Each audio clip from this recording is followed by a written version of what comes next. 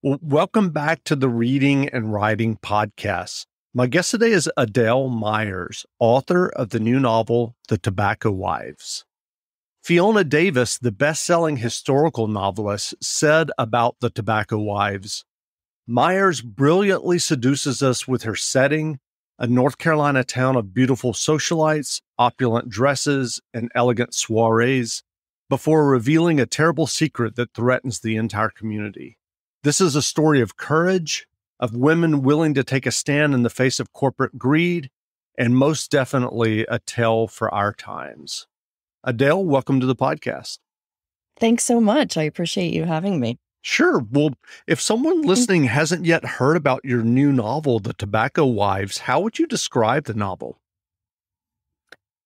Well, very briefly, I would describe it as small town seamstress takes on big tobacco.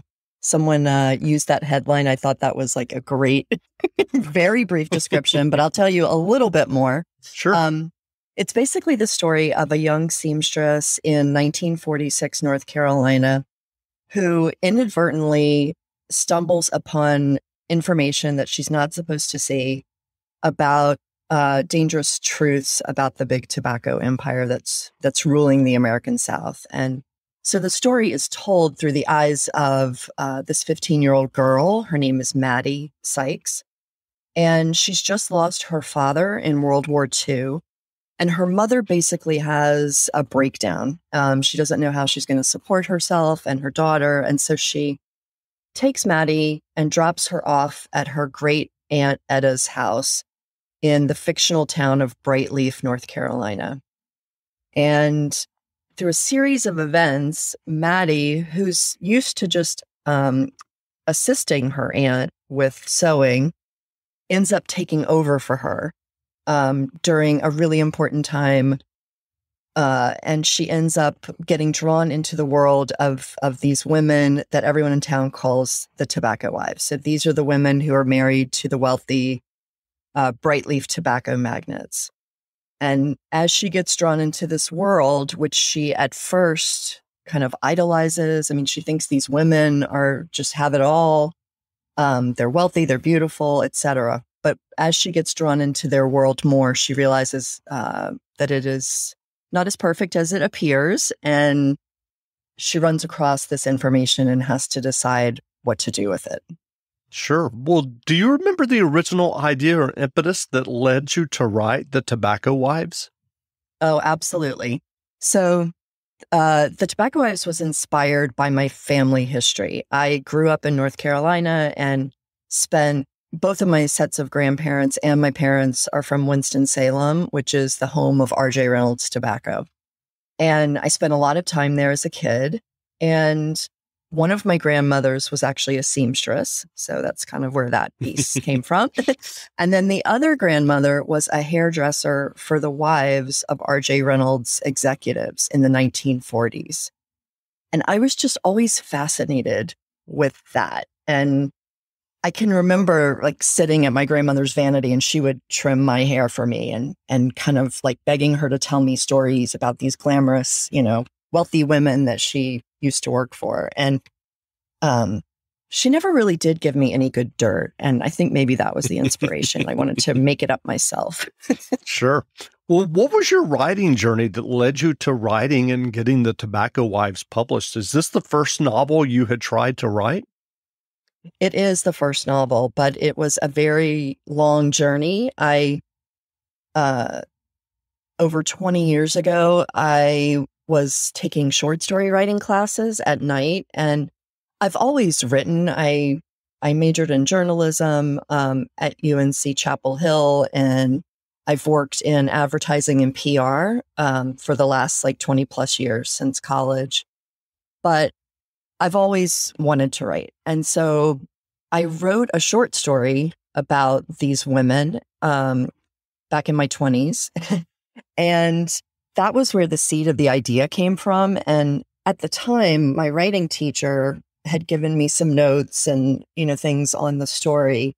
And I found it recently. It was back in the day when we had printouts of things. It was not on the computer, and her handwritten notes. And she had written a note that said, I think there's a longer piece here. I think this could be a novel. And that just stuck with me. Like, those points in life where someone says something and it just, it stuck with me. But it took me a really long time to decide to write the novel. And I decided to do it. And I think part of the reason was a lot of my creative energy was spent in my career and making a living. And I got married, I had a son, and life was busy. So my writing was on the back burner for many, many years. And then about 8 years ago, I made the decision that I want to do this. I wanted to try to publish a book by the time I turned 50, and I came pretty close. So, I started steadily working on it 8 years ago, still working full time, but in between being a mom, a wife, advertising executive. And so what was that writing process like for you, to finally be writing this novel that you had thought about in the back of your mind, and the short story that you mentioned for, 15 or 20 years? Well, I had never written a longer piece like this, so I didn't really know what I was doing. And I went back to that teacher who I had kept in touch with all these years, and I asked her for some advice, and she actually recommended a book by a mystery writer, Elizabeth George, called Right Away. And it was a book about where she breaks down her process for writing a novel and how she develops it. And I didn't end up following that exactly, but I took some pieces from it that helped me get started. And I knew I wanted to focus on these women and this time in history in the late 1940s. And so I started to develop the characters and to do research first, and did that for quite a while before I started to write.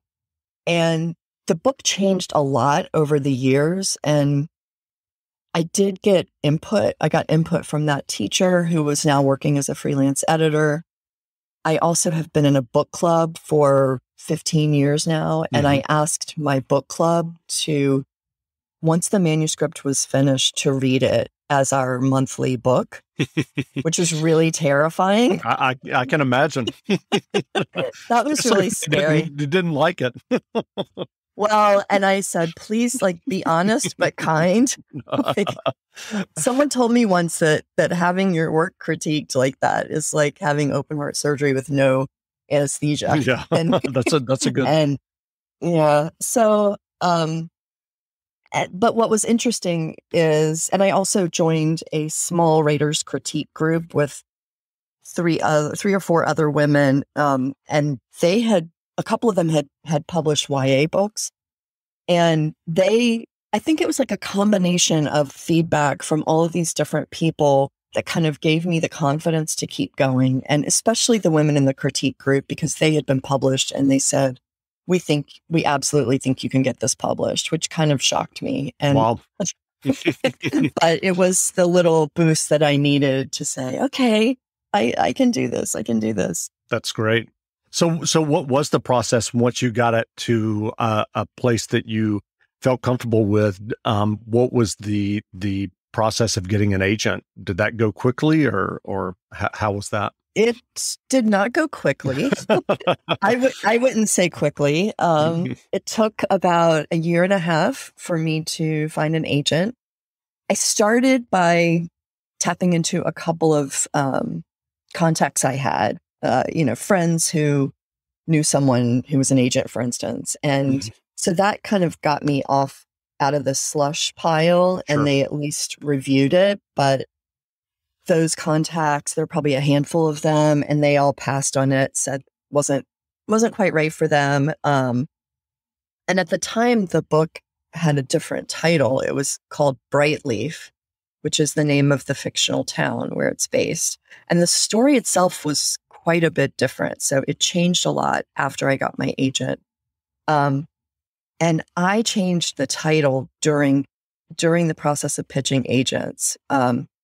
I started to it's a tough, long process. I mean, and for me, at least it was. And I think for a lot of other authors from what I hear, because you have to, I think there's really you have to have a good manuscript, of course, and a good idea for your book, but you also have to have the stars align and the right agent sees it at the right time and they need something and they, spark to it.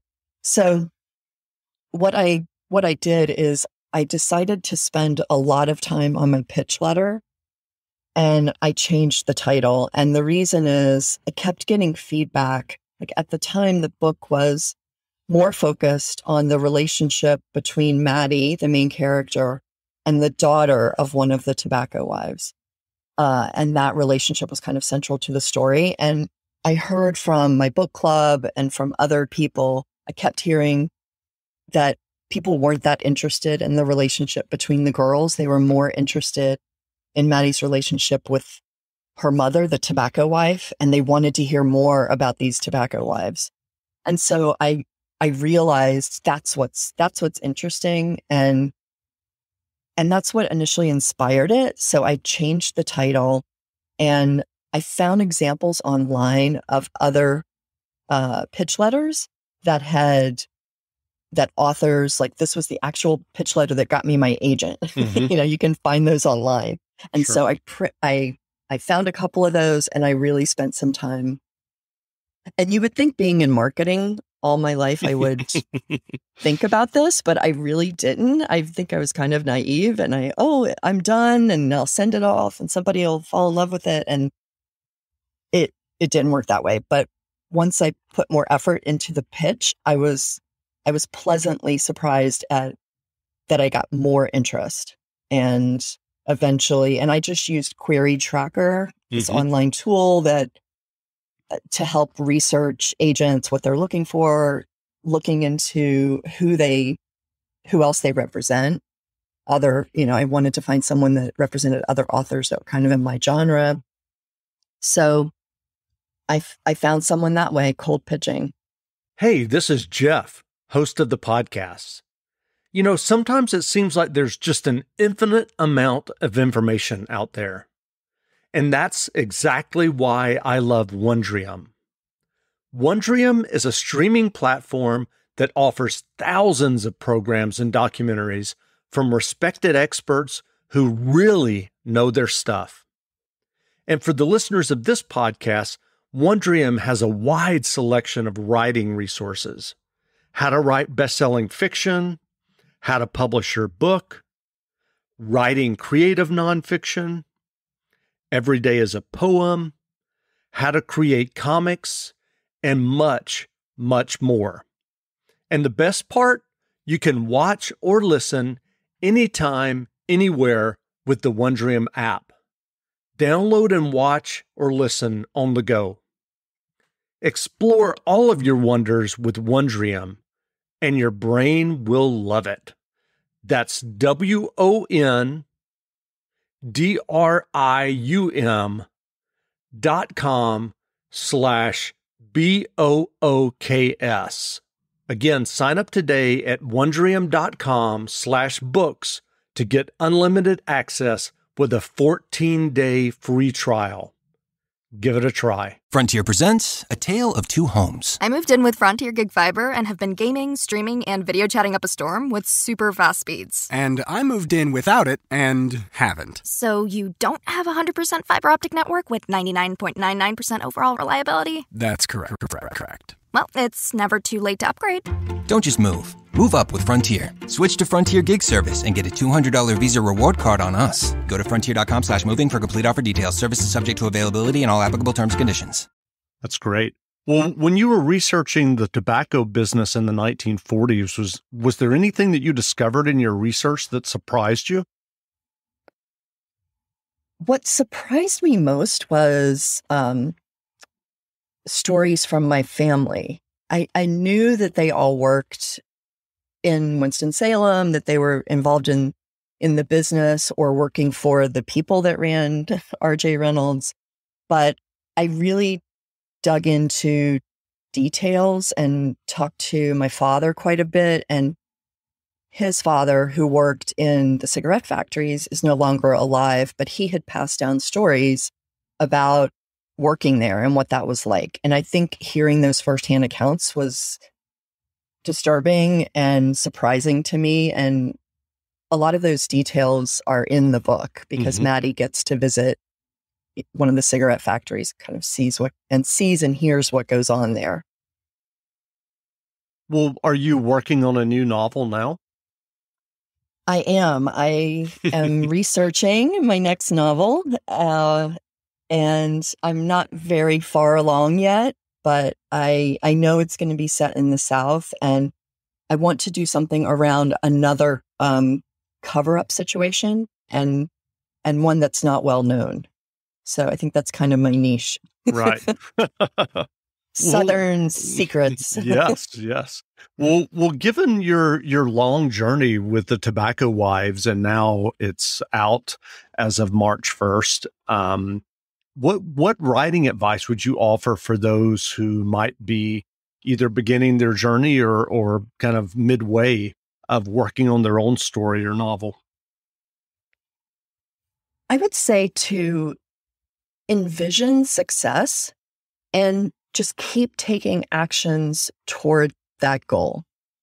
I think it's, for me and for many writers, it's such a long journey and there's so many ups and downs. And there were so many times that I doubted myself and felt like, I don't know if this is ever going to happen. But I just kept at it. And I think you have to be really persistent and just believe in yourself. And even if you don't believe in yourself, just keep going anyway. That's great. Well, what novels have you read recently that you enjoyed? I just finished a novel by another debut author, Shadows of Pecan Hollow. And it's set in the 1970s in Texas. And it's been compared to like Paper Moon meets Badlands. So it's kind of dark and twisty, and I've become friendly with the author. Like we're both going through this journey together of our books just coming out. So that's been pretty cool. And then I interviewed her. Did you really? Yeah, I haven't released the interview yet, but yes, I did interview her. Oh, Caroline. Yes. She's wonderful. Yes. And then I'm almost done with Black Cake, which I'm really enjoying as well. It's a book about identity and family and secrets. So I'm enjoying that. That's great. Well, where can people find you online if they'd like to learn more about you and your debut novel, The Tobacco Wives? I am most active on Instagram and Facebook. So my Instagram handle is Adele JAM, and you can find me at Adele Myers on Facebook. And then I also have an author website where I have a lot of photos, inspiration for the book. We didn't get into the advertising piece, but tobacco advertising is also a part of this story. And there are a lot of kind of unbelievable old ads on my site that you can check out. So that site is AdeleMyersAuthor.com. That's great. People should check out those ads. Well, again, we've been speaking with Adele Myers, author of the debut novel, The Tobacco Wives. The novel is available now, so go buy a copy. And Adele, thanks for doing this interview. Thanks so much, Jeff. Great. That was great. My mother woke me in the dead of night again. I felt her standing over my bed, the heat of a flashlight on my face. "Maddie, get up." I tried to wake, but stay asleep too, fighting with myself in some in-between place. She paced back and forth, arguing under her breath with an imaginary someone. I wondered what the matter was this time. Surely it couldn't be worse than what she did last Sunday. "Get up and come with me," she'd said that night. It was 4 a.m, and her green eyes were wild. She'd rushed me onto my feet, the wood floor cool and in need of sweeping, gritty under my toes. "I need your help," she'd said, her voice urgent. I still had a sore spot on my arm where she'd grabbed me in that moment, dragging me into the living room, I thought maybe I'd left my sketchbook and dress patterns out, that I was in for it. Then I saw the living room and understood it wasn't my mess she was worried over. She'd made one of her own. Mama had stacked up clothes and Daddy's model airplanes, paintings, and pictures. There were novels with their spines bent back and photographs ripped into little pieces, an unruly pile smack in the middle of the room. We have to get rid of all your father's things, all of them. Mama had hauled the outdoor trash can inside, the heavy metal one, leaving a wet brown trail on the carpet. Why? I asked, tears in my eyes at the sight of Daddy's belongings strewn around so careless. Why would we do that? My father's undershirts were stacked on the worn cushion of his favorite wingback. His hat lay on the floor next to the wooden kit he propped his foot on to shine his shoes. I loved the gasoline smell of his shoe polish and the brisk sound of the brush when he buffed his boots to a high gleam. I reached out to rescue it, to save the memory of my daddy. But Mama gave my hand a smack.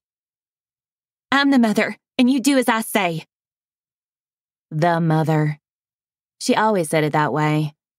Like she needed to remind me, or maybe herself, of her place.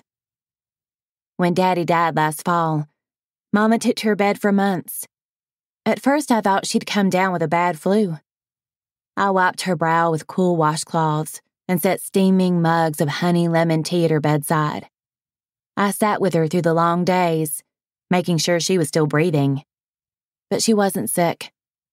At least her body wasn't. Finally, she came out of hibernation, and over the last few weeks had barely slept at all. She was real alert when darkness came, pacing, scribbling notes in a steno pad, and waking me to join her. Flashlight in hand, she'd jolt me out of bed in the middle of the night to tell me that she had to move on, that she had to find a new husband to pay the bills. She couldn't very well court a suitor with reminders of Daddy lying around the house, now could she? I'd started hiding things from her after the fire. Not just possessions, feelings too. On the night we burned what was left of Daddy's belongings, I'd hidden his pen and Grandpa Sykes's pocket watch in my sewing satchel, where I kept my sketchbook, fabric swatches, and patterns.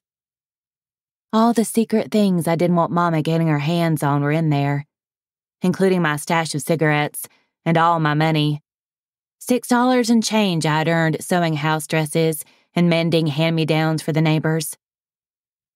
Your father left us, Maddie, Mama had shouted the night of the fire, grabbing her wedding photograph. The edge of the metal frame scraped her arm, causing a red line to bloom up through her skin. Mama, you cut yourself.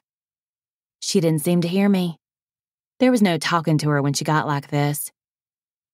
3 years I waited for him to come home, she said, tossing the picture in the metal trash can with a clank. 3 years of waiting for him to make good on his word. I promise, honey, he said. When this war is over, we'll move out of Haywood Holler, get away from the smell, and find a nice house up on Pine Mountain. I promise. Humph. Well, promises are cheap. Now we can hardly afford this place. Mama always complained about the smell of the paper mill.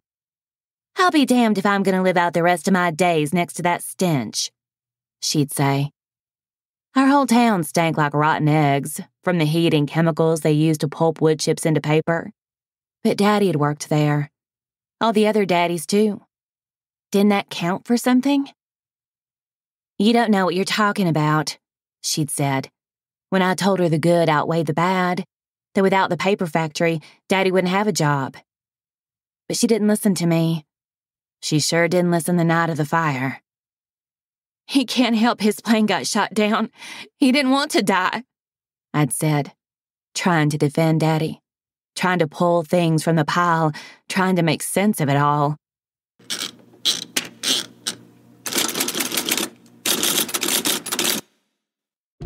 When you switch to Frontier Gig Service, you don't have to worry about your internet dropping out at the worst possible times. And you can talk to friends and present in work meetings without sounding like this. Seriously, no more of that nonsense.